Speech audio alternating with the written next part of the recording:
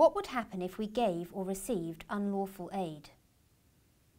First of all, here is a useful summary of what counts as lawful and unlawful state aid. It's important to remember that aid can be unlawful, not just when it has not been given in line with the rules, but also when the rules have not been applied properly.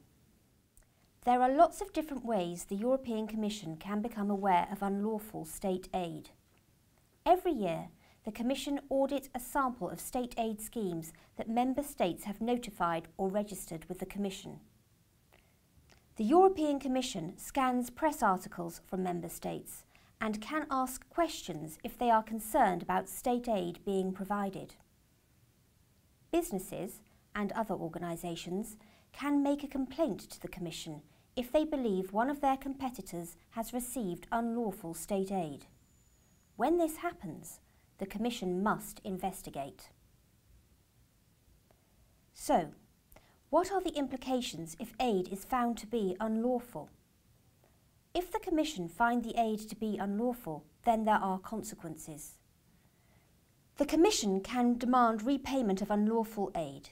For example, they have recently issued a demand that French authorities recover aid from EDF.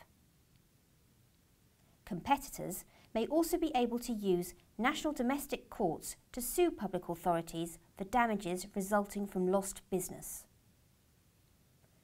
Under the new GBER, the European Commission can decide that a public authority has to notify all of the aid they give.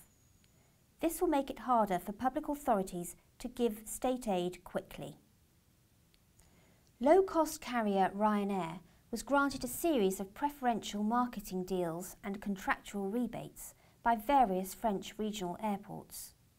The European Commission investigated and found these deals to be illegal state aid, ordering France to recover €10 million from Ryanair.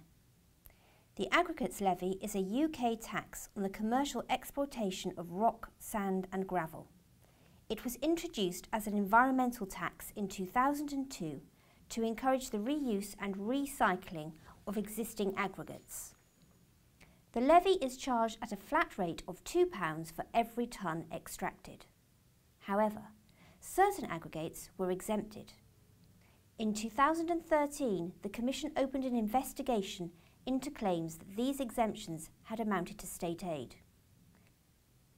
In March 2015, the Commission decided that the exemption for shale aggregates constituted state aid and has ordered that the UK government claw back the tax foregone. To minimise the risk of state aid givers have a series of responsibilities. You must make sure that each award of aid is given under the right state aid cover.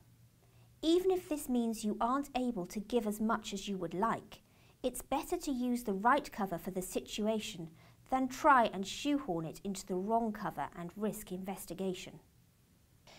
Make sure that all the terms and conditions of the right state aid cover are met. If any of the terms and conditions are not met, the aid will be considered illegal and you risk being forced to claw the value of the support back. If you are in doubt, you can find guidance material available on the Welsh Government's website. Make sure a contact name is given to the Welsh Government State Aid Unit to help with annual returns and transparency. These are now part of the terms and conditions of the state aid rules, and failure to provide them puts you in breach of the rules. Make sure evidence is kept for 10 years after the last award of aid is made under a scheme, in case the Commission investigates. This will allow you to defend your actions and will decrease the risk that you will be called upon to claw back the award. To minimise the risk of state aid recipients also have responsibilities. You must ensure the aid awarding body specifies the state aid cover for your award. Ensure your activities remain within the terms and conditions of the cover. If you are in doubt, check with the aid awarding body. Ensure you provide any reporting information required in a timely manner. This is part of the terms and conditions of your award. Without it, you risk being in breach of the cover used. Retain information on your aid award for 10 years in case the Commission investigates. This will allow you to defend your actions and will decrease the risk that you will be called upon to repay the award.